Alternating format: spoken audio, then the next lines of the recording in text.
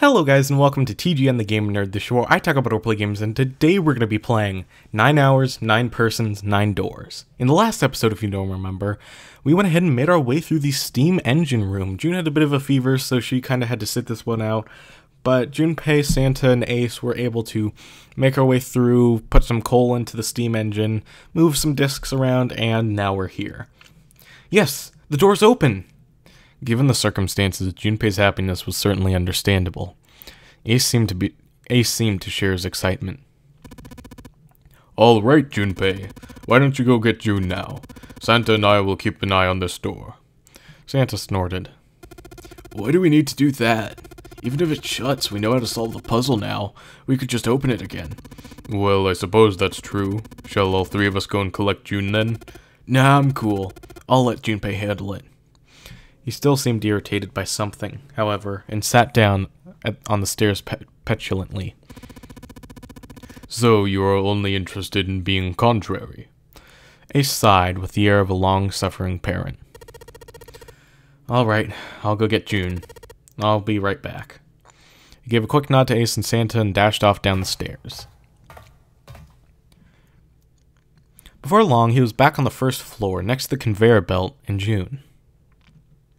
As he drew closer, she stood up slowly. Are you okay? He did his best to sound calm and nonchalant, but there was no hiding the genuine concern in his voice. Yes, I'm fine now. I'm sorry I made you worry. June blushed. He wasn't sure if she was embarrassed or still feverish. Just to make sure, he reached out and put his hand against her forehead. Good. You're feeling a lot better. She was feeling far less warm than she had earlier, but still wasn't down to what seemed normal to him. Are you sure you're all right? He had to be sure. June gave him a look. Oh, you're such a warrior, Jumpy. Oops, I mean worrier. June giggled. He wasn't sure if she just made a joke or not, but seeing her smile again made Junpei feel at ease. If she was well enough to smile and laugh, then she really was feeling much better. He gave her a friendly poke on the forehead. Let's go. Go where? Oh, right, I didn't tell you. We got the exit open, so... Great! Let's go! June clasped her hands and nodded urgently.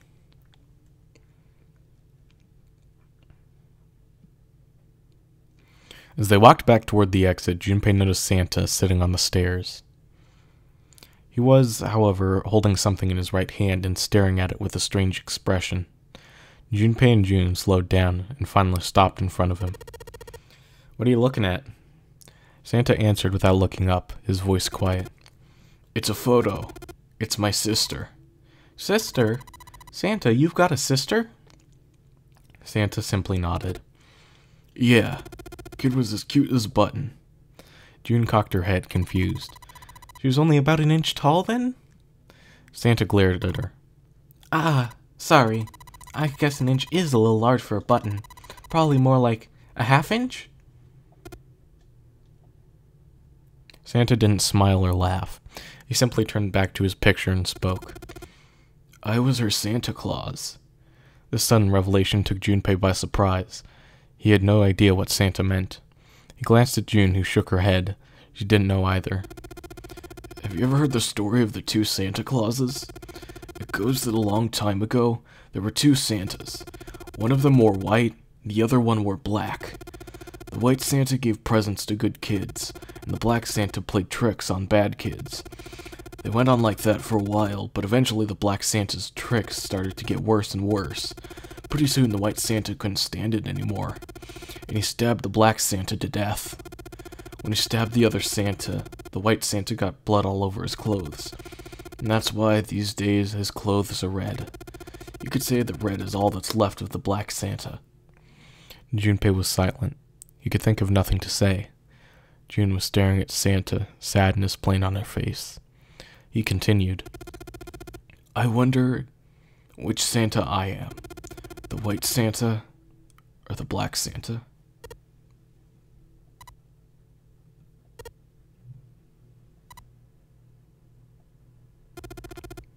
All right, let's go.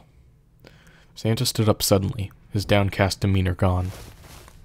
He shoved the picture back in his pocket and headed back up to the stairs, taking them two at a time.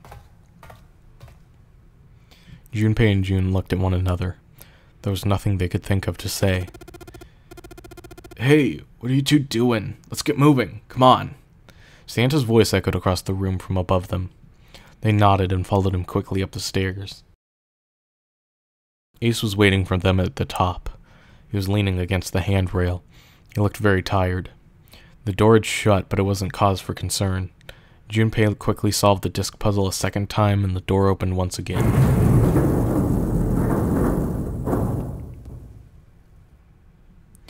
In single file, they walked through. After walking for nearly 15 feet, they found themselves in front of a metal door. It opened easily enough, and they passed through it as well.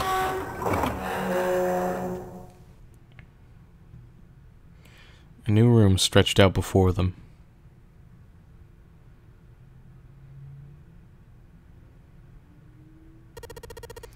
Is this a warehouse? No, I believe this is a cargo room. This must be where they store all of this vessel's freight. There are wooden crates everywhere. I wonder how old they are. Junpei, Ace, and June had stopped unconsciously, pausing to take in their new surroundings. Santa's voice broke through their momentary trance. Well, we probably ought to start with finding the exit, right? Let's get going!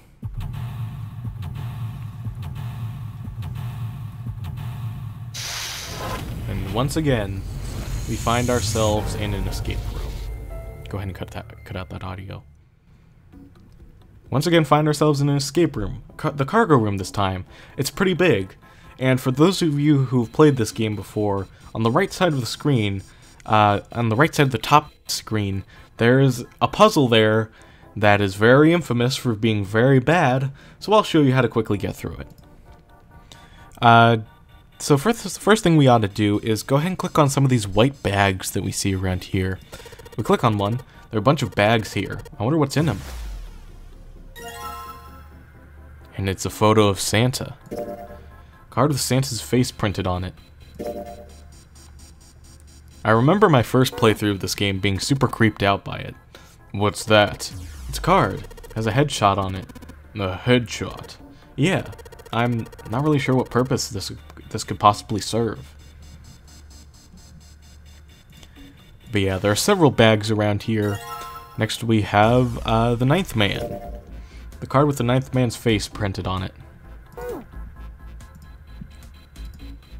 We move back over here, we have 7. Card with 7's face printed on it. 2 more cards. Hey look, it's us! Not cool, man. Took this picture without my permission. It looks pretty cool, though. You look really handsome in this picture. Hey, knock it off, lovebirds. What? We're not a couple. Not at all. Not in any way. There's a pretty cool looking dude on this card. I can't take my eyes off it. There's a pretty cool looking dude on this card. I feel enraptured. There's a pretty cool looking dude on this card. I just want to rub my face on it. There's a pretty cool looking dude on this card. I want to eat it. There's a pretty cool looking dude on this card. It belongs in a shrine. There's a pretty cool looking dude on this card. It belongs in a museum. There's a pretty cool looking dude on this card. I bet I could get quite a bit for this online. There's a pretty cool looking dude on this card. I feel kind of unfulfilled. My picture. Huh. Right next to us, we have June. This must be... Oh no! Don't look at it! I'm not cute at all, and I'm not photogenic, and I don't look sexy either. Next to Clover, my skin looks gross. I'm not sexy like Lotus. I know guys go for women who look like Lotus, but, I'm trying too. I'm doing the best I can. So please don't call me a board or a trash can or a cutting board. Wait a minute, I haven't said anything like that. Have I?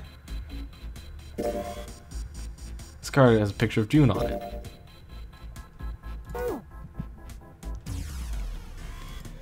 Looking over to the right, we have more bags. Snake! I haven't seen you in a while. Snake. Is that Snake's card? Yeah, you want to see it? No, that's fine. The card has Snake's face on it.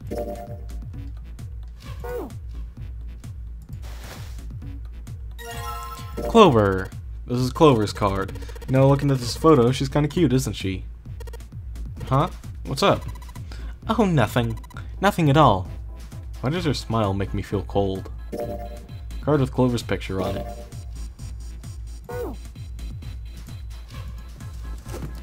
And ace. 1, 2, 3, 4, 5, 6, 7. Okay, so we only have 8 so far. It's Ace's card. Looks like some kind of European lord. Oh, my headshot. You want to see it? It's actually a pretty good picture. No, I don't need to see it. In fact, we really ought to get back to our search. It's a card with Ace's face on it.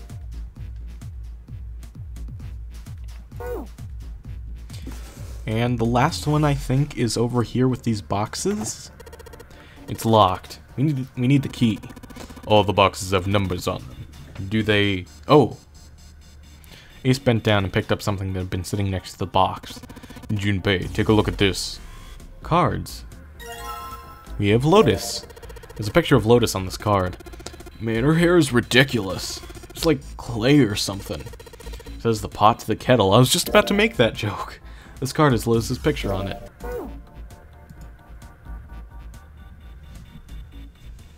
They had finally collected all 9 picture cards. All that remained was to insert the cards into the slots at the front of each box. Junpei stared at the cards in his hands. Ace peered over his shoulder at them. You know which card goes in which box, yes? Junpei gave him a look. Yeah. Of course I do. It's really obvious. You just match our numbers to the numbers on the boxes. So for instance, the card with the picture of Ace on it goes into box 1.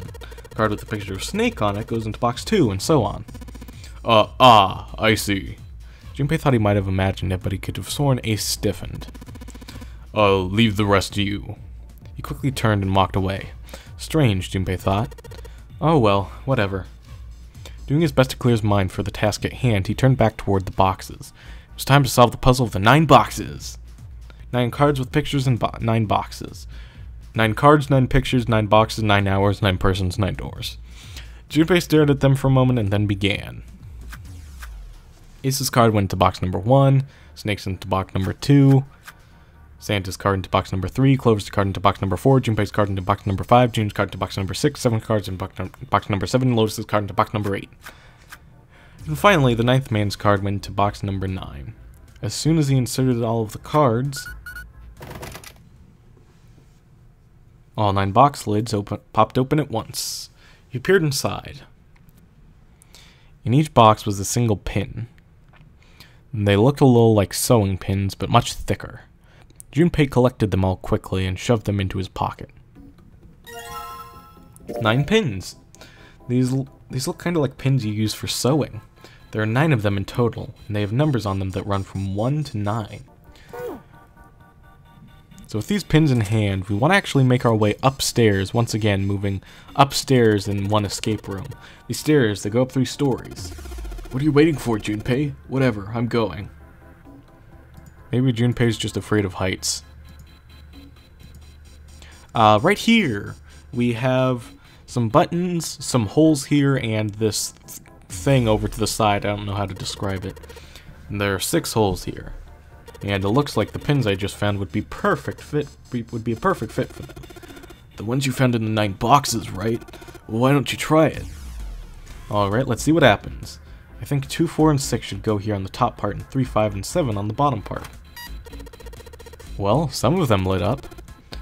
Yeah, 3 and 6. I wonder if there's some kind of rule that determines which lights go on. Well, I put the 2, 4, and 6 pins on the top part, and the 3, 5, and 7 pins on the bottom part. You think maybe it's the digital root? The digital root. 2 plus 4 plus 6 equals 12. The digital root of 12 is 3. Therefore, light 3 turns on. 3 plus 5 plus 7 equals 15. The digital root of 15 is 6. Therefore, light 6 turns on. Makes sense, right? I see. The light that matches the digital root of the pins inserted on the top and lower parts will light up. So that's how it works. Well, there's one other thing I'd like to check. Well, if he wants to try, he's certainly welcome to. So, he's put the 1, 2, and 3 pins on the top and 6, 7, and 8 pins on the bottom. Oh. They turned off. 6 plus 8, 7 plus 8 equals 21. The digital root of 21 is 3. Therefore, light 3 turns off. 1 plus 2 plus 3 equals 6. The digital root of 6 is 6. Therefore, the light 6 turns off. Oh, I get it now. If the digital root for the pins you insert is the same as the number on the lights that are lit, those lights turn off. Yeah, looks like that's the trick. Alright, now we know how it works. You want to give it a try? Wait, you mean you know what we're supposed to be doing with these lights? Well, no, but I figure we could try and see if we can turn them all on, you know? I figure something's gotta happen if we can manage that. Turn on the lights, huh? Okay, Junpei, let's make sure we know how this works, alright? Pick one of the 6 holes, and pick one of the pins in your hand and insert it into the hole. Keep it up until all 6 of the holes are filled. Once all of the holes are filled, the lights with the numbers that correspond to the digital roots of the pins in the upper and lower parts will turn on. However, if a digital root corresponds to a light that is already on, the light that will be turned off. The light will be turned off. The goal is to turn all the lights on. Alright, let's do it! That was a very long and cumbersome tutorial. I get that they were trying to thoroughly explain it, but my god! So we go 1, 3, 4 on the top, 2, 5, 9 on the bottom. We've got 7 and 8. 1, 2, 3 on the top, 6, 8, 9 on the bottom. 3, 4, 6 on the top, 1, 2, 9 on the bottom, and finally 1, 3, 7 on the top, 4, 6, 9 on the bottom. All the lights are on and the shutter's open. Hey, does that mean... Yeah, we gotta do it again. Man, and I thought I was doing so well. So go ahead and put the pins in here. Okay, so we got 9 holes. F above them. I don't know what the F means, but I do know one thing. What's that? This time there's 9 holes, so we need to insert 9 pins. Man, that's boring. Why don't you just try it, alright? If you'll remember, F in hexadecimal is 15, I believe? Yep, 15.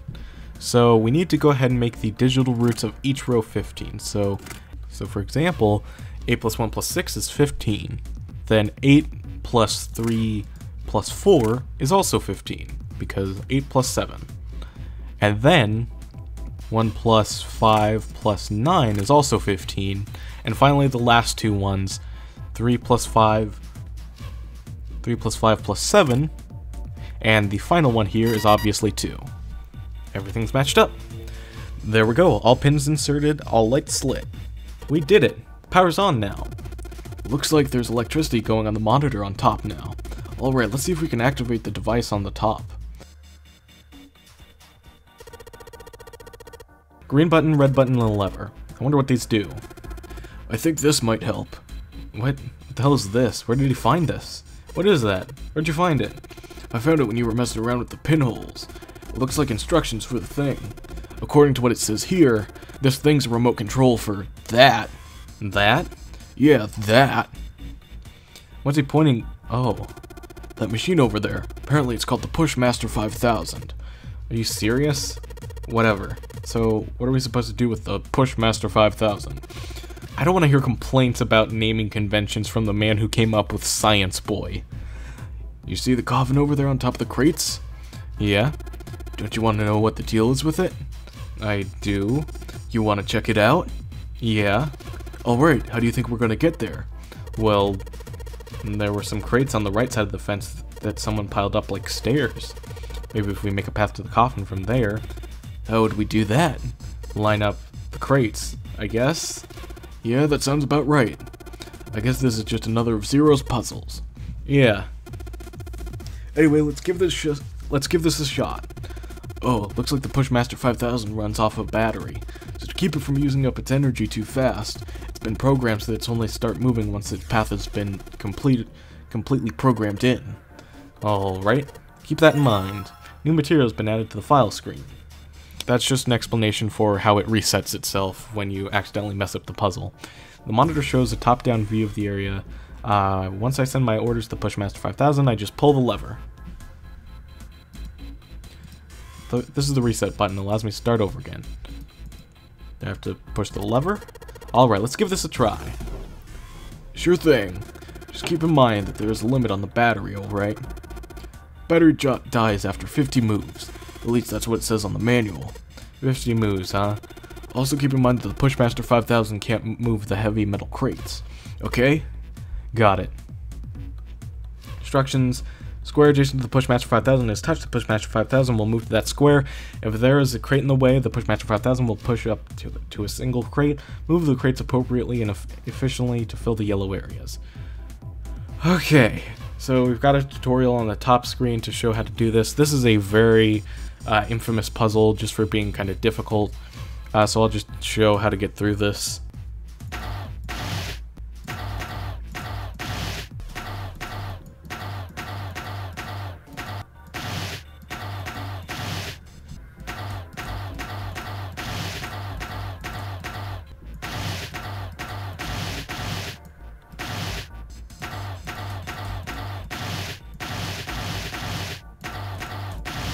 There we go.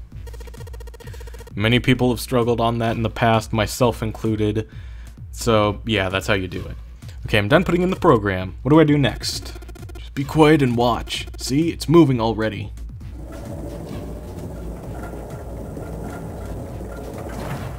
That is a great name, though, the Pushmaster 5000. Awesome, the Pushmaster 5000 did just what I told it to and lined up all the crates. Great, now we can reach the coffin. We just need to climb those crates over by the fence. So we move all the way back down. Didn't want to move over there. We can move right over here, vault over the fence, and open up the coffin. And they walked slowly past the row of crates until they came to the coffin. They stopped and nodded to one another, and Junpei put his hand on the lid of the coffin. Mummy! Just kidding. He smirked hardly at his own joke. Junpei grumbled and shook his head. Whatever, just open it. Junpei resisted the urge to remind Santa that he would have had it open a long time ago if Santa hadn't interrupted, and quickly threw off the lid of the coffin. They peered inside. Contrary to what they'd expected, the inside of the coffin was quite large. It was mostly empty, but not completely so. Laying on the bottom was a rusty key. And next to the key... It's a gun! Yeah, a revolver. It looks pretty old. I wonder if this is a replica. Junpei reached down slowly and cautiously picked up the revolver. In his hand, it felt heavy. He checked the cylinder. There were 6 bullets. He'd never seen a real gun or even a real bullet before. He couldn't tell if these were real or not. The barrel was rifled, and nothing seemed to be blocking it. As Ace had said, the gun was a very old one. However, it appeared to have been well maintained. If it was a real gun, Junpei thought it would most likely function perfectly. If it was real, holding the gun made Junpei feel unpleasant. Carefully, he placed it back in the coffin. You're not gonna take it? Of course not. All something like this is gonna do is cause more trouble. It's a powerful weapon that gives one person a huge advantage. Something like that would be way too dangerous to have around. We're in enough danger already. Yeah, I suppose you're right. Maybe Zero put this gun here, hoping that something like that might happen. In other words, maybe he put it here to make us fight each other. In that case, we should most certainly leave it here. I, for one, have no desire to let Zero control me. The others nodded. They had no desire to be under Zero's control either. Okay, we've got that figured out, but you aren't gonna leave that key in there, are you? Yeah, of course not. Junpei picked up the rusty key and slid the top of the coffin back into place, and the gun back where they had found it. Rusty key. Maybe I can use this. So, of course, with this key, just as usual, we are now allowed to leave the escape room. Up the stairs, through the door, put this key in here, and yes, sounds like it did it. Yay! Looks like it's open, Jumpy. I see. This key should open the door. Hey, what are you waiting for? Let's go! Yes! It's opening!